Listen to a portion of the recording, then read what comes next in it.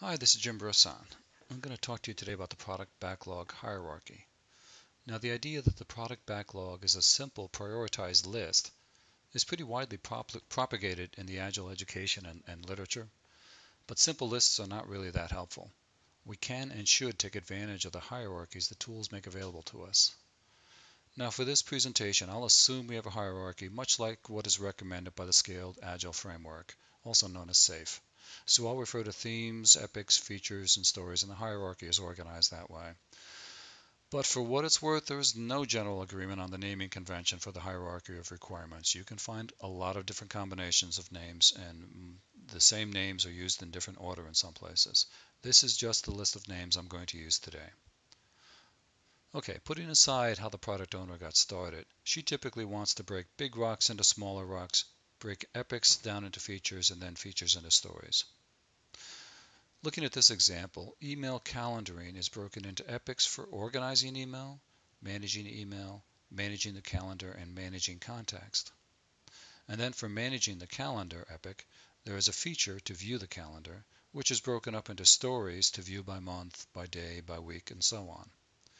This is a product breakdown structure that has successive abstractions of the product. Having a product breakdown structure facilitates shared understanding of the solution domain for both the developers, testers, and for the customer as well. This view also helps us to filter out stories for our next level of enhancements deriving a minimal viable product. An alternate hierarchy could be derived that would better suit the project manager, and that is basically a work breakdown structure view.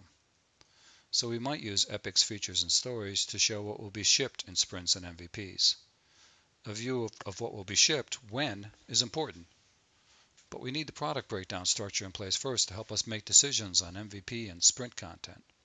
A product breakdown structure can continue to provide structured understanding of the product to the team and the customer after delivering MVPs. So I recommend that we not structure the product backlog as a work breakdown structure. Now in Scrum education and in books and blogs, I've seen the following recommendations. Stories fit into sprints, features fit into a release, and epics can span releases. First of all, the word release, it's ambiguous. A release is often considered equivalent to a project, a collection of work that may span maybe 2 to 6 sprints. The word release is often also used to refer to deployment of code. Now, I've seen release managers refer to project managers, and release managers may also refer to deployment managers. Now, I can guess how this happened. Back when we printed our product on CDs or diskettes, the deployment package was the same as the body of work in the project. So the word release could really work both ways. But that's no longer true since for most of us we're trying to use continuous deployment. Some now use the phrase product increment to refer to the work of a project. For this presentation, I'll use the word MVP, minimal viable product. Now a second source of confusion here is the word feature. In many contexts, the word feature is equivalent to the word requirement. It's a general term. Or the word feature can be more specific, referring to the parent of a story as we see in the hierarchy I defined at the beginning of this talk. Now when we read about deployments, we often refer to deployment of features. In this context, feature just means requirement in the general sense. Typically the intent is not that we're deploying the parent of stories. So saying that features fit into a release, which by the way uses two ambiguous words, is really meant just to be a sizing statement, and that's all. All the statements on this page are really just sizing statements. Now when we're creating an MVP, we're looking for a minimal collection of stories that provide value to the customer. To get to an MVP, we will pick one or several of these stories from a given feature. Features that are parents of stories in the MVP also contain stories not in the MVP. So in this picture, Sprint 1 stories are shown in green, and obviously the feature parents for those stories have other stories that are not in the sprint. So the feature is not really a good deployment package. But let's take this a little bit further. Making the parent, the feature, a deployment package, what would that imply?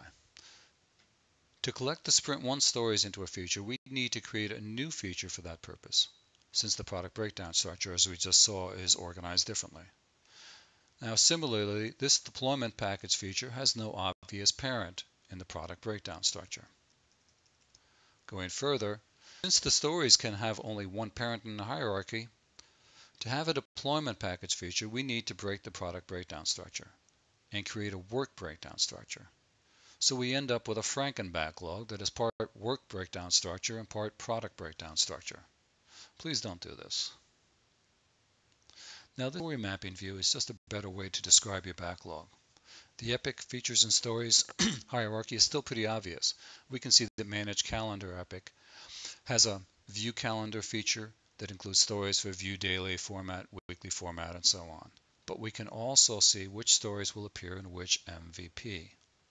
In your tool of choice, you should be able to preserve the product breakdown structure in the hierarchy, but also see which stories are in which sprint and which MVP by using other fields in the tool. You should not need the hierarchy to be a work breakdown structure. So in summary, I recommend the product backlog should be a breakdown structure. And also, let's please stop using the words release and feature. They're just too ambiguous and cause too much confusion. Thanks for listening. I'm Jim Brisson. Bye.